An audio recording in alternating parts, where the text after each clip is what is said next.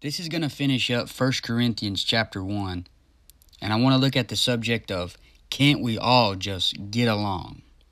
So in 1 Corinthians 1:10, it says, Now I beseech you, brethren, by the name of our Lord Jesus Christ, that ye all speak the same thing, and that there be no divisions among you, but that ye be perfectly joined together in the same mind and in the same judgment. So Paul's prayer is that they forget minor differences, and like I'm saying, minor differences, and quit dividing over these minor things. However, there are times to divide in the Bible. It says in Luke 12:51, Suppose ye that I am come to give peace on earth, I tell you nay, but rather division. That's the Lord Jesus Christ talking. Because the Lord knew the truth would divide. And we can't just divide over the minor differences, but there are some things to divide over. But can't we all get along for the most part as Bible-believing Christians? That's what I'm talking about. Having unity among Bible believers. It says in Romans 12:9-10, Let love be without dissimulation, abhor that which is evil, cleave to that which is good, be kindly affection one to another, with brotherly love and honor, preferring one another. So Paul is beseeching them or begging them in the name of Jesus Christ to not be divided. Now, there are times when Paul even will say you need to divide. However, he doesn't want it to be over something little. He says to speak the same thing. The way a local church can do this is to speak the oracles of God. If we know that we're all going to speak the same thing, then make sure that what we're saying comes straight from the Bible. And that's our final authority, the King James Bible. It says in 1 Peter 4:11, If any man speak, let him speak as the oracles of God. The oracles of God are what God said. It is the words of God. If a group of believers can decide that the Bible will be the final authority, then they will all be of the same mind. They will have their minor differences, but where it matters, they will be in agreement. Give people freedom on the minor things, but when it comes to major things, we need to be in agreement. 2 Thessalonians 2:14-15 says, Whereunto he called you by our gospel to the obtaining of the glory of our Lord Jesus Christ. Therefore, brethren, stand fast, and hold the traditions which ye have been taught, whether by word or our epistle. So some traditions are biblical traditions that we don't need to give up. Now, Paul is all about Bible-believing Christians joining together. Not for all religions joining together. He's not ecumenical. He doesn't think everyone is a child of God. He wouldn't be for Baptists getting with the Pentecostals and all this stuff as some of the popular evangelists are for today, because, you know, the Pentecostals, the Church of Christ, they're teaching some pretty big heresies, and we don't want to, have fellowship with someone who's plainly adding works to the gospel. He doesn't believe it's okay for a Christian to go party and smoke pot and get drunk and, listen to techno music at raves. He doesn't want us, hanging out with worldly Christians either. He doesn't want you to join up with the world. He wants you to join up with other Bible-believing Christians who believe what the Bible says, and you guys are in agreement on probably 95% of things. And 1 Corinthians 1:11 says, For it hath been declared unto me of you, my brethren, by them which are of the house of Chloe, that there are contentions among you. So if you are earnestly contending for the faith, then there shouldn't be contentions among you and other believers. If you're concerned about doing things for the Lord, and your mind and your motive is for the Lord, then there shouldn't be contentions among you. If you have the same gospel, preaching the same Jesus and the same Bible, and your goal is to get people saved and not to look good yourself, then why would you be at each other's throats? It says in Luke 9:49-50, And John answered and said, Master, we saw one casting out devils in thy name, and we forbade him, because he followeth not us. And Jesus said unto him, Forbid him not, for he that is not against us is for us. If you're shooting down other men that belong to God and are doing the right thing, then that's like a ball player tripping up his own teammate. That's like a soldier shooting his fellow soldier. We should all just get along so we can earnestly contend for the faith and not contend and have contentions with each other. Jude 1:3, Beloved, when I gave all diligence to write unto you of the common salvation, it was needful for me to write unto you and exhort you that you should earnestly contend for the faith which was once delivered unto the saints. So it's more beneficial to spread the gospel, teach the Bible verse by verse, edify each other, be good to each other, pray for each other, pray about the souls of men.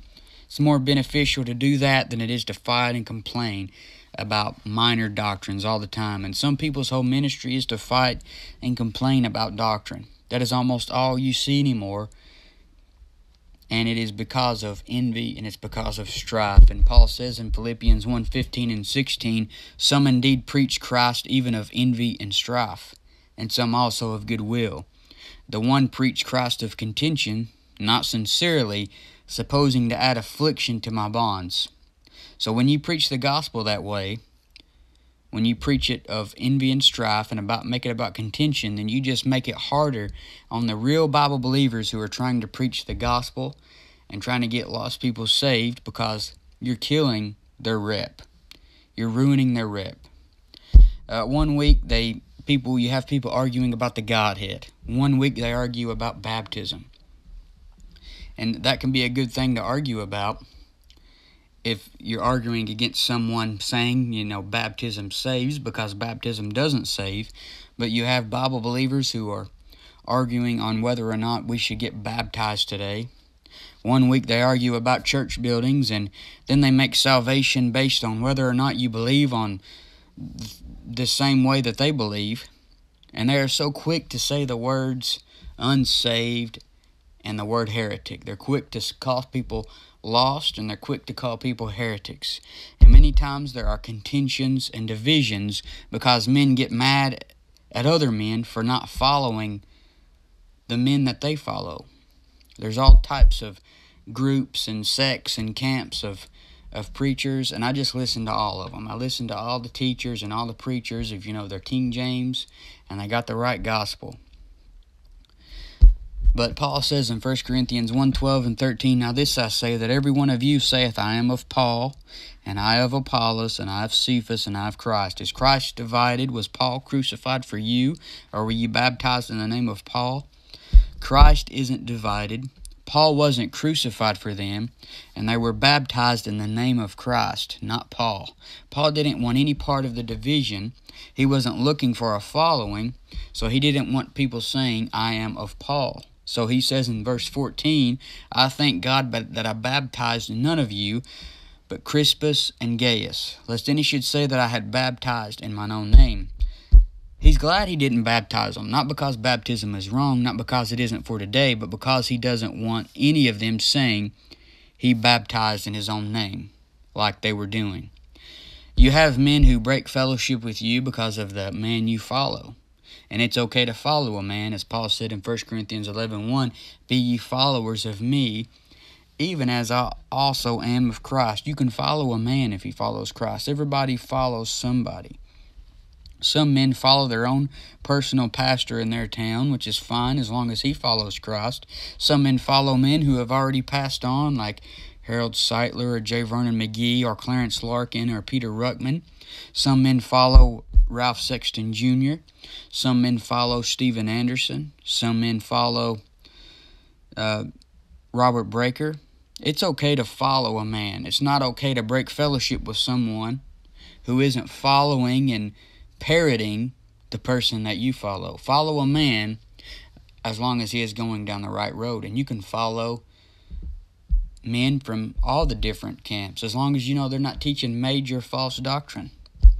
But 1 Timothy 5:17 says, Let the elders that rule well be counted worthy of double honor, especially they who labor in the word and doctrine. So God has men who study and labor in the word. And he makes it clear he wants you to follow certain men. Paul said to Titus in Titus 1:5, For this cause left I thee in Crete, that thou shouldest set in order the things that are wanting, and ordain elders in every city as I had appointed thee. So now if God didn't want you to have any influence by men, then why does he ordain elders? Why did he give pastors and evangelists? Sometimes someone tries to sound all spiritual and say that I don't follow men, I only follow Christ. And, you say, do you know any good, study Bibles or study helps? They'll say, yeah, the King James Bible or something like that, trying to sound all spiritual, like, they don't use study helps or commentaries. They just got the Bible and that's all they need. But if you're really following Christ, then you can follow men. Because Paul says in Ephesians 4:11 through 12, and he gave some apostles, and some prophets, and some evangelists, and some pastors and teachers, for the perfecting of the saints, for the work of the ministry, for the edifying of the body of Christ. Isn't it funny how the men who say you shouldn't follow a man want you to follow them? They say don't read any study Bibles or commentaries, yet they want you to listen to them teach and to them preach.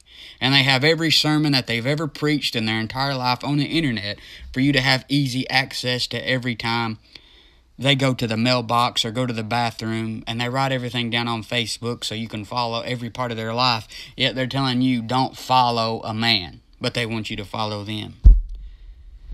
They want you to follow them. It sounds like they just want you to be questioning them. They don't want you to challenge them, or don't you want you to be revealed to the truth because some other man out there goes against what they teach. Paul says in 1 Corinthians 1:14 and 15, I thank God that I baptized none of you, but Crispus and Gaius, lest any should say that I had baptized in my own name. So Paul is glad he didn't baptize any of them, because he didn't want to be a part of that division. He didn't want them saying, I'm of Paul. Paul baptized me. So Paul has a burden for the Gentiles. He had an even greater burden for his kinsmen according to the flesh, the Jews. So he would rather earnestly contend for the faith by preaching the book, getting converts, and the main things. He wants to stick with the main things rather than just constantly contending with someone about doctrine. But if you preach the Bible and you preach doctrine, then, you're going to cause some divisions. There's going to be divisions there over doctrine. If Paul was here today, he would probably say, can't we all just get along? But when it comes to false teachers and heretics, he would say, a man that is an heretic after the first and second admonition reject. And that is what he would say about the Church of Christ cult, who teaches baptismal regeneration. 1 Corinthians 1:16 and 17 says, And I baptize also the household of Stephanas. Besides, I know not whether I baptize any other. For Christ sent me not to baptize, but to preach the gospel, not with wisdom of words, lest the cross of Christ should be made of none effect. So the fact that Paul says, I came not to baptize, but to preach the gospel, shows that baptism isn't part of the gospel. It shows water baptism doesn't save, yet Paul did baptize some, showing that water baptism is still for today. But Paul is an evangelist, not a pastor. When an evangelist comes to your church and someone gets saved, who usually baptizes the convert? The pastor of the church, not the evangelist. Paul is just saying Christ sent him to preach the gospel, and his main thing isn't baptism. So if baptism saves, then, Paul would say, I came to baptize, and he would make that a part of the gospel, but he didn't. And if baptism weren't for today, then he wouldn't have said, I baptized some of you. But 1 Corinthians 1:17 says, For Christ sent me not to baptize, but to preach the gospel, not with wisdom of words, lest the cross of Christ should be made of none effect. So if you preach the gospel with wisdom of words, then you are making it of none effect, because it is a simple gospel. 2 Corinthians 11:3 says, But I fear lest by any means, as the serpent beguiled Eve through his subtlety, so your mind should be corrupted from the simplicity that is in Christ. Now someone we can't get along with is someone who corrupts the gospel. And Galatians 1:8 through 9 shows us how they're accursed. It says, But though we or an angel from heaven preach any other gospel unto you than that which we have preached unto you, let him be accursed. As we said before, so say I now again, if any man preach any other gospel unto you than that ye have received, let him be accursed. So the gospel of Jesus Christ is simple. He died. Everyone understands that. He died by shedding his blood. He died for your sins. Do you understand you have sinned against God just by telling a lie? He died on the cross for your sins. He was buried and resurrected. That means he didn't stay dead. He got up. It's a simple gospel. And all you have to do to be saved is trust in Jesus Christ and what He did for you on the cross to be your payment for your sins. But don't preach the cross with wisdom of words. Don't try to make people think that you are smart. Don't use big words all the time. Don't try to get glory for all the knowledge that you've compiled in your brain. Because your brain, you're not that smart anyway. And Paul says in 1 Corinthians 1:18, for the preaching of the cross is to them that perish foolishness, but unto us which are saved it is the power of God. When a man is preaching, he can look foolish. But the preaching of the cross is the power of God. That's why you shouldn't be ashamed of the gospel of Christ. You hear many preachers talk about having power when they preach. And this has nothing to do with how loud they preach or their rhythm or their technique. It's about, are you preaching the cross? Do you have the right gospel? Are you preaching the words of God from the right Bible and not with wisdom of words? Because the average man isn't concerned with how smart you are. He doesn't think you're cool or something because you know all this stuff about the Bible. The average man doesn't think that way. But he will respond to the preaching of the cross because it's the power of God. The Lord is looking for a man to preach where the common man can understand him. 1 Corinthians 1:27 says, but God hath chosen the foolish things of the world to confound the wise, and God hath chosen the weak things of the world to confound the things which are mighty. The message of the cross isn't foolish, but the people preaching can look foolish. I've heard people say about a street preacher, what is this crazy guy doing? Because they think it's foolish. 1 Corinthians 1:19 through 20 says, for it is written, I will destroy the wisdom of the wise, and will bring to nothing the understanding of the prudent. Where is the wise? Where is the scribe? Where is the disputer of this world? Hath not God made foolish the wisdom of this world? Paul says, where is the wise men and the scribes and the disputers of this world? That is, the smart guys who think they know everything to a point that they believe they can correct what the Lord said in His Bible. And I just can't get along with someone who constantly corrects the Bible. I don't like when someone corrects the Bible. I'm not saying you should be mean to them, but I wouldn't get my doctrine from them. 1 Corinthians 1:21 says, for after that in the wisdom of God, the world by wisdom knew not God. It pleased God by the foolishness of preaching to save them that believe. So God uses unlearned and ignorant men many times to make the wise men of this world look like fools. For example, I've witnessed to men that are much older and way smarter and more educated than me. The Lord used a fool, an unlearned and ignorant man to give a wise man the gospel. I didn't even graduate high school, but there are men who I have witnessed to with degrees who didn't even know how to be saved. Way smarter than me, much more advanced than me in pretty every aspect of life, but they don't know how to be saved. My daughter is 3 years old and knows more about Jesus Christ than someone like her pediatrician. She could tell her doctor how to be saved, but her doctor couldn't tell her how to be saved. Matthew 11:25, at that time Jesus answered and said, I thank thee, O Father, Lord of heaven and earth, because thou hast hid these things from the wise and prudent, and hast revealed them unto babes. Some people are so smart, and yet at the same time so unwise and a complete idiot in spiritual matters. They know how to perform a surgery on someone, and yet they don't know where their soul is going when they die. 2 Timothy 3:7 says, ever learning and never able to come to the knowledge of the truth. That's true for so many people. They know a lot of facts. They know everything about everything, but yet they don't know how to get to heaven. They don't know if they're going to heaven. But this has been 1 Corinthians, the end of 1 Corinthians chapter 1. And we've looked at the subject, can't we all just get along? Can't you get along with other people who believe the same Bible, have the same gospel, but disagree on little minor things like prophecy and things like that? Can't you get along with that person?